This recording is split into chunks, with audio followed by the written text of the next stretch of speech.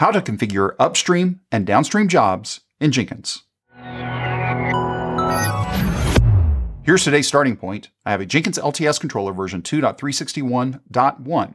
And also on this controller, I've set up 3 jobs. Let's take a look at job 1. What we'll see here when we take a look at configure is a very simple job that says echo hello world from job 1. Now what we're going to be doing is we want to be able to have job 1 complete and then run job 2. Once job 2 completes, I want that to fire off job 3. But that sounds like we're going to wire these together from 1 to 2 to 3. But in reality, we're going to wire them up from 3 to 2 to 1. So let's go take a look at how we're going to do that. So let's go over to job 2. Again, we'll take a quick look at the job. It's just hello from job 2. That's fine. What we're going to do is we're going to check build after other projects are built. Before we check on this, let's take a look at our help. And what this is it sets up a trigger so that when some other projects finish building, a new build is scheduled for this project. So let's collapse our help, check the box. The projects I want to watch, in this case, since this is job 2, I want to watch job 1. So I'll select job 1. Now we have options here. We can trigger only if a build is stable, trigger even if the build is unstable, trigger even if the build fails, or always trigger even if it aborts. But in my case, I only want job 2 to run if job 1 is successful. So we'll leave the default setting there. Let's go ahead and click on save. Let's go back over to job 1 and let's run job 1. So we click on build now for job 1. That will finish reasonably quick. Here's number 1 running. We can see it was started by admin. That's who I'm logged in as right now. We have our hello world, but then notice at the end, triggering a new build of job 2. Well, let's go take a look at job 2. With job 2, we can see that it ran. We go into number 1. We can see that it was started by upstream project, job 1, build number 1, which was originally started by user admin. So we can see back up the path of how this job 2, was actually started via job 1 completing. Now, let's do the same thing for job 3. If we take a look at job 3, what we want to do is we want to go ahead and build after, in this case, job 2.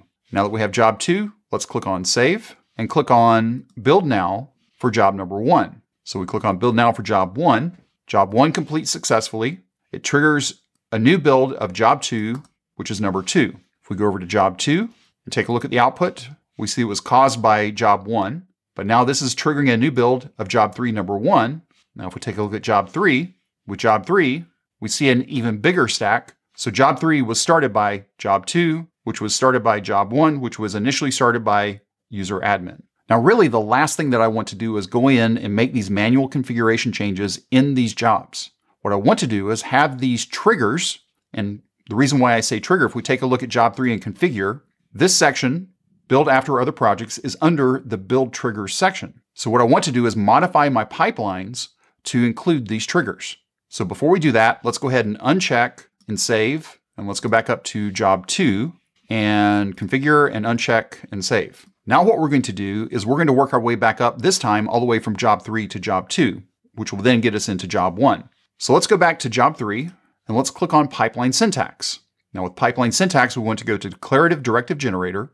We want to change this to triggers, and the trigger that we want to select is upstream. Now with upstream, I want to watch, because I'm going to do it for job 3 first, I'm going to say job 2. I select job 2. Notice there's always a comma there. That's going to be important. We'll click on Generate Declarative Directive, and let's copy this. Let's go back to job 3, configure. Let's paste this in right here in this section. We'll space it in just a little bit, not that one. Let's space this one in, that, and this. Okay, so we click save, and we're going to run this once, because if you notice, we just click save, but when we click on configure, this change has not been persisted into the job configuration yet. So let's go ahead and run the job once, which will read the pipeline, make the changes that are in the trigger. We can see that 2 completed. If we go back into configure, now we can see that this is set up to watch job 2. Now, let's go ahead and go back into job 2. The only change that we're going to need to make in this pipeline is, instead of watching for job 2, we're going to watch for job 1. So we'll change this to job 1. Be sure to leave that comma in there. Space this in just to make it a little bit cleaner to read. Click on save. Again, we need to run this once, but when we run this time, then we would expect when job 2 completes that job 3 will run. So we'll click on build now for job 2. We'll make sure it completes.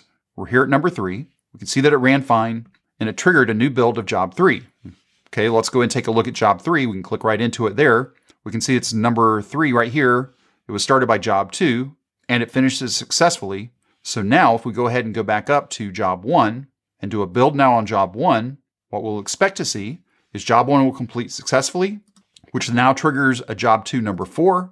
We can see that 4 is pending right now. Once it completes, we'll click into it. We can see that this job was triggered by job 1. Now it's triggered job 3. We'll take a look at job 3. And finally, number 4 for job 3 was number 1, was job 1 to job 2, and finally completes with job 3. If you have any questions or comments, you can reach out to us on Twitter at CloudBees. If this video was helpful to you, give us a thumbs up. And if you haven't subscribed to CloudBees TV yet, why not? Take a moment, click on that subscribe button, and then ring that bell, and you'll be notified anytime there's new content available on CloudBees TV. Thanks for watching, and we will see you in the next video.